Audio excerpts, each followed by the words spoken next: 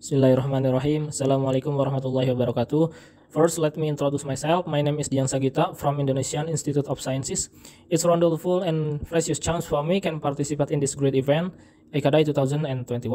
In this great opportunity, I would like to present our paper under the title of Recent Studies and Prospect Application of ohmic heating for Fermentation Process, a mini review. Fermentation is one of the oldest food processing techniques that has been used in many sectors for centuries around the world. Fermentation serves many functions in the agricultural input sector, such as food preservation, providing attractive taste, enhancing food safety, and preventing the growth of disease-causing microbes. In fact, fermentation still performed traditionally. That's why it usually takes a long time and difficult to achieve optimum temperature condition.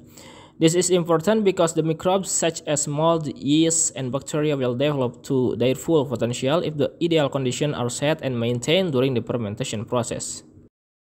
Actually, the fermentation can be conducted by using an equipment called fermenter. However, conventional fermenters that utilize heat transfer by conduction and convection have not been able to homogenize the temperature. And this is a figure as an illustration of gradient temperature in the reactor due to heating element or water jacket coat. A promising technology that produces rapid and uniform heating has continuously investigated by many researchers. Its name is ohmic heating, which is derived from Ohm laws. Many researchers reported that the use of ohmic heating can save energy from 82 to 97%, while reducing heating time more than 90% compared to conventional heating. Based on these explanations, so the aim of this study is to present a mini review which describes several scientific studies related to the application of ohmic heating for the fermentation processes and its potential for further research and development. The principle of ohmic heating is very simple. You can see like this illustration. So ohmic heating is a concept of product heating that uses the electrical resistance of the material itself to produce heat. The main factor when we consider to use this principle is electrical conductivity. This is a unit that indicates how well a material transmits electric current movements. The easy value of various materials is different, so we need to investigate first before applying the ohmic heating. Actually, pure water has poor electric conductivity and it is around 0.0055 millisiemens per meter. This is some related parameters and consideration for ohmic heating development. The first is electrical conductivity, and then voltage gradient, and number 3, frequency and waveform, number 4, electrode materials, 5, chamber or container, and 6 is the control system. There are several previous studies related to ohmic heating effect and efficiency. Ohmic heating is used for preheating, pasteurization, and sterilization of products. Ohmic heating doesn't statistically change the chemical composition of sausage, pH, and lipid oxidation, and the energy efficiency up to 94%. Then ohmic heating was suitable to sterilize highly viscous product, and then reduce the loss of carotenoid compounds, and then efficiency reached more than 94%, while microheating only 24.7%. Here is the formula for calculating the energy efficiency. It is determined based on the ratio of energy output and energy input.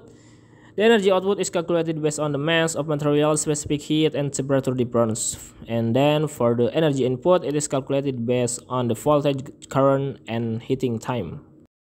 Previously published papers have been reported on the application of ohmic heating technology in the fermentation process, such as for coffee, cocoa, tempeh, and others.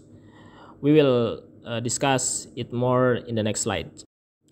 According to the title, the flavor profile of Robusta coffee derived from Banteng fermented with ohmic fermentation technology is categorized as excellent specialty coffee, with a total score of 83.75.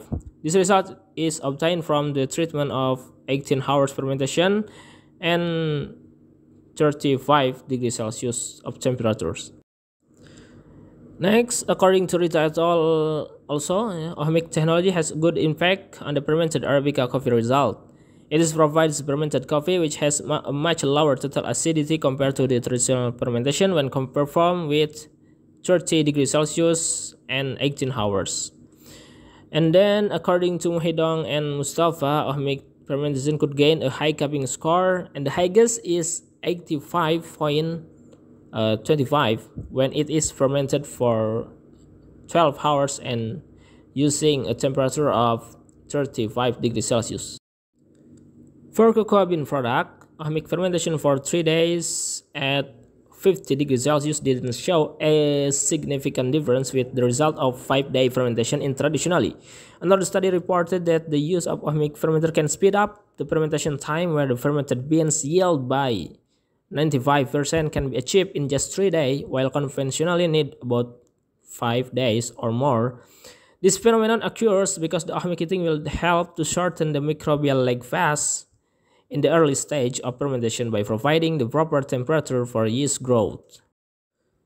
The use of ohmic technology has been demonstrated to be applicable to a variety of fermentation processes in terms of temperature conditioning to achieve optimal and regulated condition. And here is some prospect application for further research and development using ohmic heating for fermentation process. There are many products that involve a fermentation process as listed by Adams and Note, such as quark, yogurt, sauerkraut, cultured milk, cheese, nutted cocoa, fermented cassava, and so on. And for the conclusion, the first, there is an effect of using ohmic heating in the fermentation process and has a positive impact on the result of fermented products. The number two, more research into the phenomena and reaction that occur during the fermentation using ohmic heating is needed to be studied, especially on the products that are commonly fermented. And number three, since it produces a high uniformity of temperature distribution for liquid and non-liquid products, the ohmic heating system has been proven to be important and appropriate for the construction of fermenter equipment. I think that's all my presentation. Thank you very much for your attention. Wassalamualaikum warahmatullahi wabarakatuh.